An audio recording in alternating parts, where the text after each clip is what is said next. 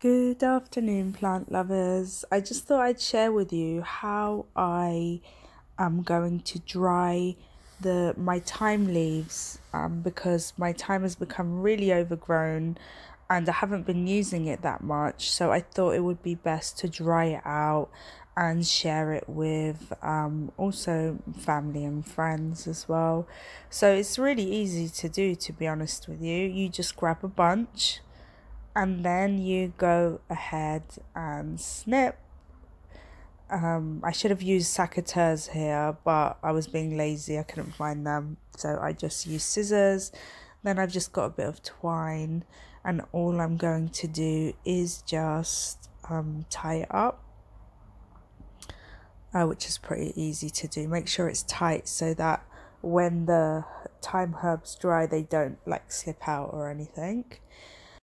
And here I'm just going in to get the second bunch, but as you can see I've bought a container of water because this is my first time, as I said, drying any kind of herb, and I am not sure if you're supposed to wash them or not. I'm not sure if it's best practice, but I've actually decided that I will be washing all of them, whether it's best practice or not, because these herbs are left outside and basically anything can any kind of creature or pest can get access to them, so I'm washing them.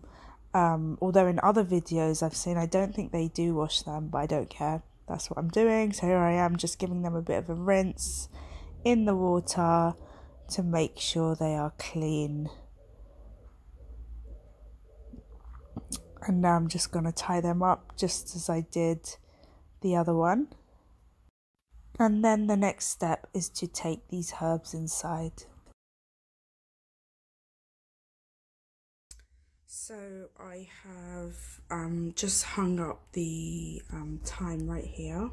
I've just used a string, I made a loop and found a hook.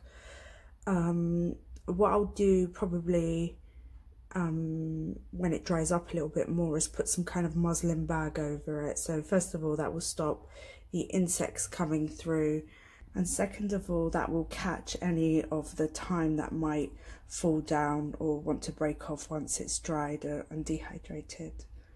So that is my first ever attempt at drying herbs.